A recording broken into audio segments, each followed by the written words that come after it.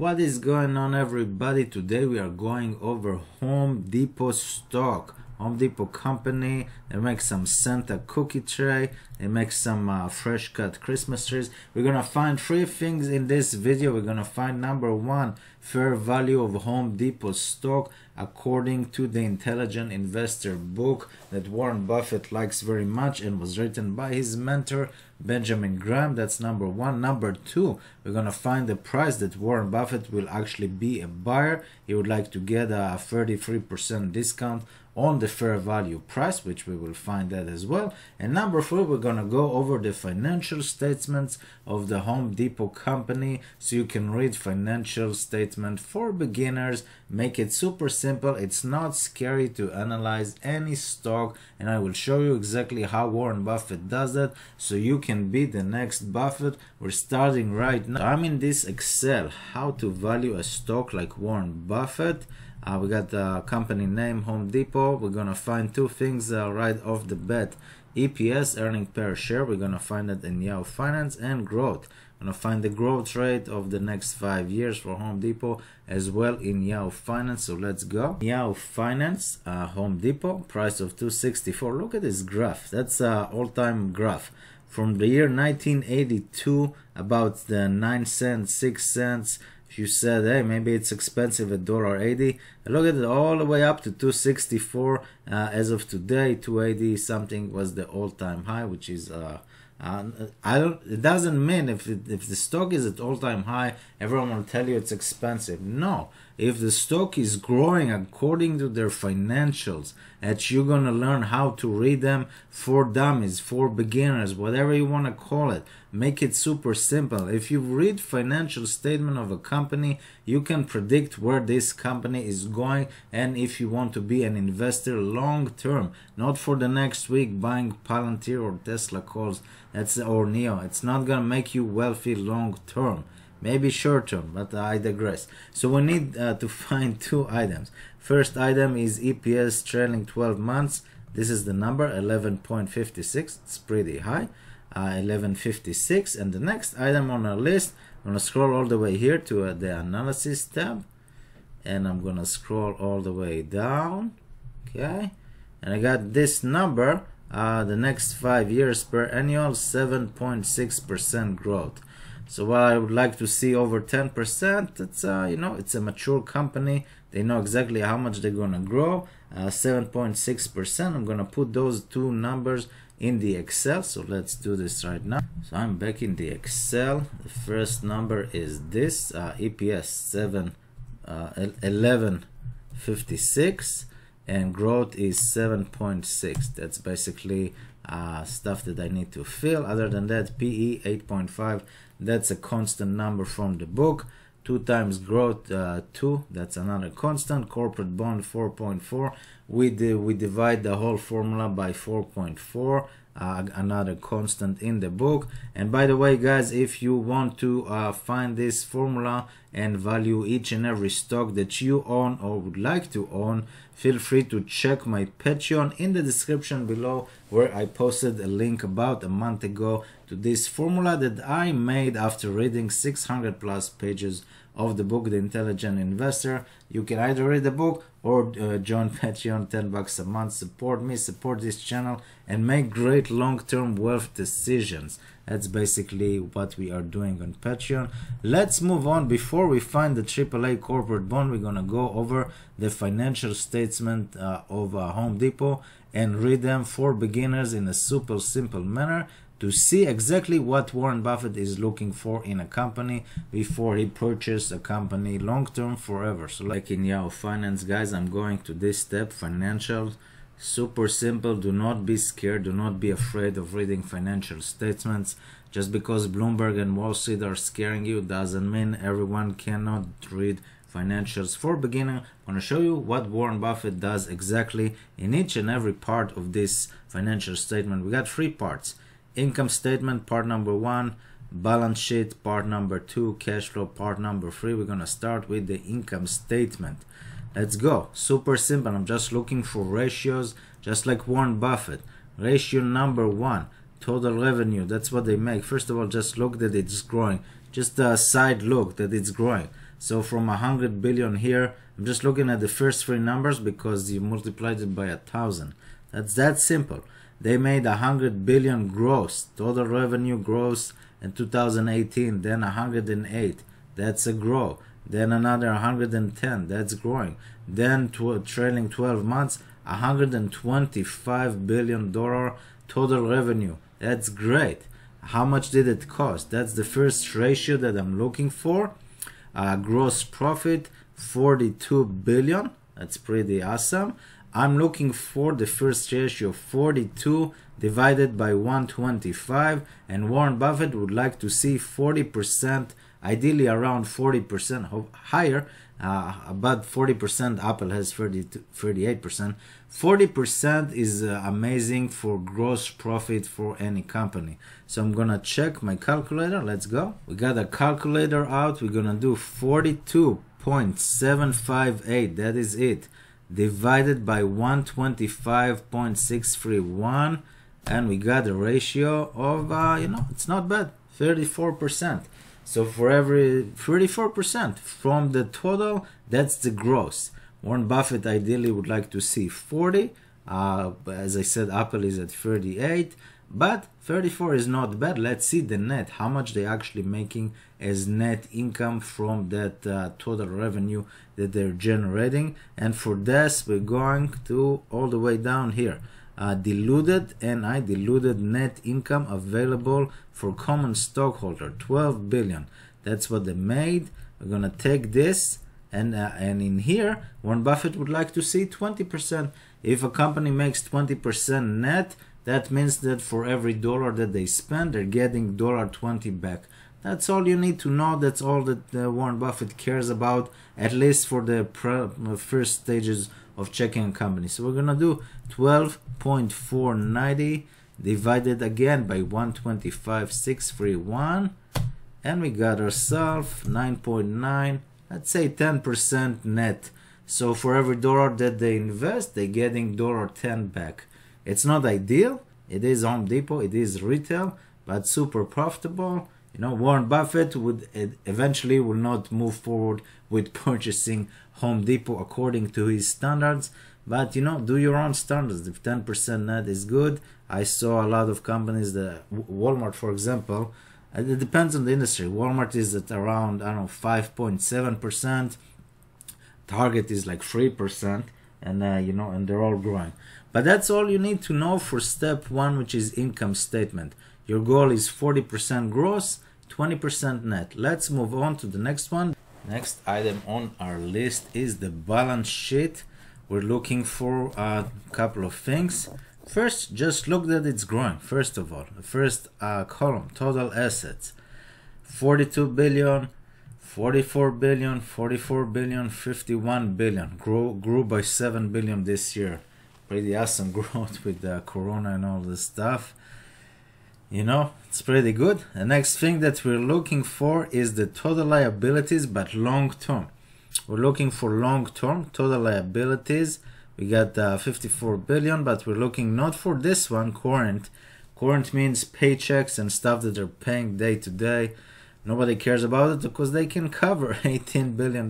They cover every month, which is crazy. We're looking for this one, total non-current, and specifically this specific column, long-term debt. Long-term debt, we got ourselves into 33.7 billion, 33.7 billion, and Warren Buffett would like to have the long-term debt that get paid off by 4 years or less. That's how we value a company. If a company can pay their long-term debt in less than 4 years, that's a check mark in his book. So how are we calculating this? We're taking this number, 33,736, and we divide it by the net income that we found in the income statement. So we're going back to the income statement, going all the way to this number, the diluted, okay, and ideally we're gonna divide this by 12.490. And if the number is below 4, that means that the company can pay their long-term debt in 4 years or less, just with what they make today, without any growth, without nothing, which is a great sign for a healthy company. I'm gonna click enter. I want to see below 4. and the number is 2.7. That's pretty good, meaning that in like 2.5 years, 2 years and 7 months, give or take, Home Depot can cover their entire long-term debt. That's a great sign, a great company in Warren Buffett's book. And that's how you finish the second column, basically, of the balance sheet. That's it. That's what he looks for. Less than 4 years, they can pay their long-term debt. Number is 2.7. That's great. After that, we're going over to cash. I'm in cash flow, and I'm looking for a couple of things. Operating cash flow needs to be a positive number. I see a positive. That means how much money they're generating cash flow just from Home Depot products that they sell. That is it. Not finance, not loans, no nothing. So they're generating 20 billion just the last 12 months just from Home Depot. That's a great sign. Here they made, let's go from the start, 9 billion, 12 billion, 13, and 20. Growing just from selling Home Depot stuff. It's a growing company. I'm very impressed with the Home Depot. So we want to see a plus in here, and a minus in here, and a minus in here. You got check. Minus investing and minus financing.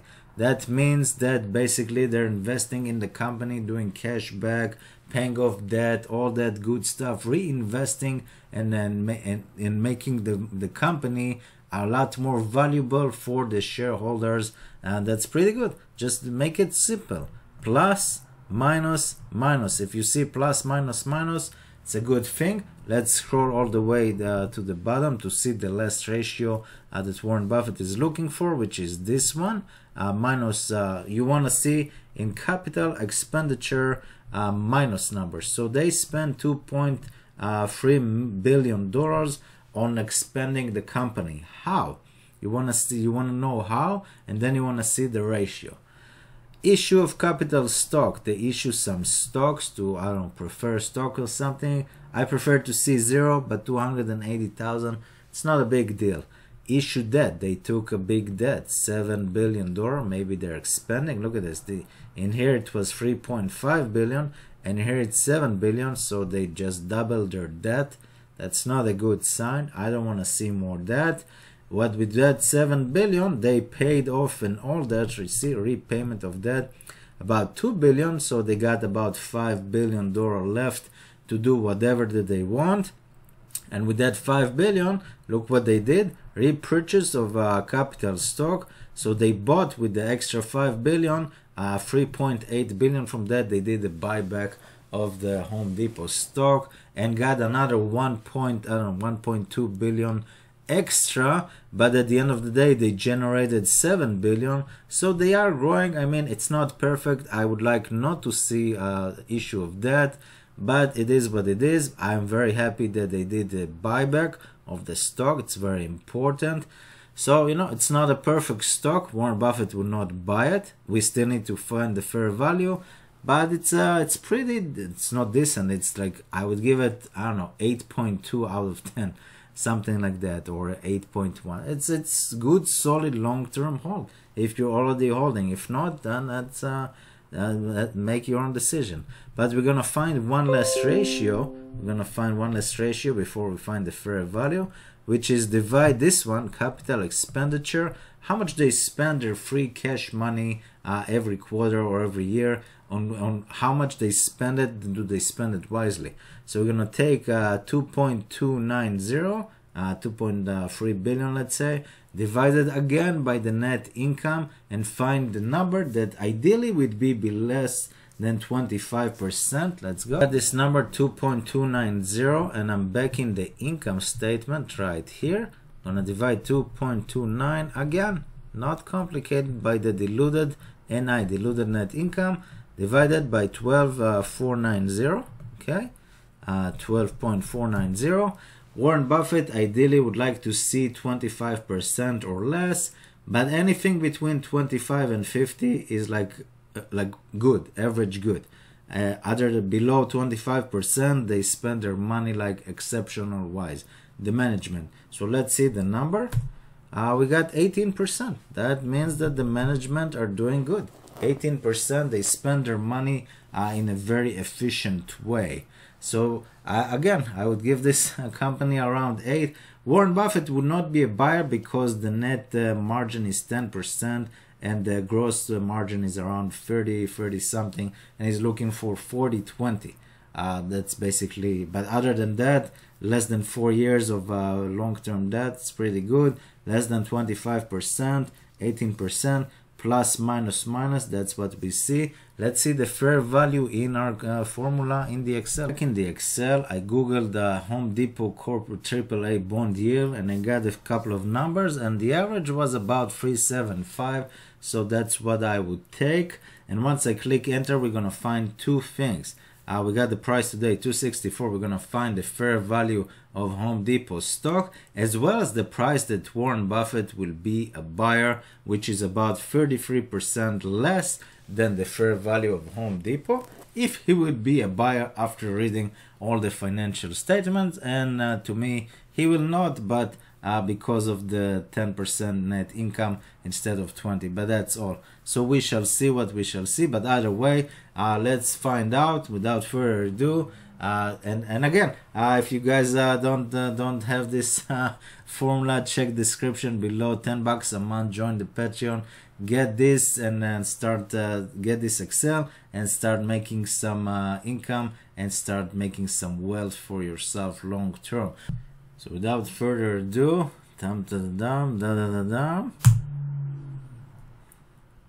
okay, we got ourselves two numbers.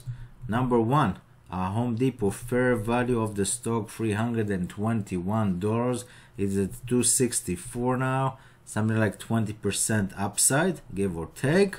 But the price that Warren Buffett will be a buyer is 215, or 264. I assume, I don't follow Home Depot, but I assume this price was about, I don't know, 3-4 months ago, before everything went crazy in October and November. But 215, that's where he would be a buyer. There's still upside of from 264 for 321. It's a great company. They're growing by the billions, like 7 billion every year.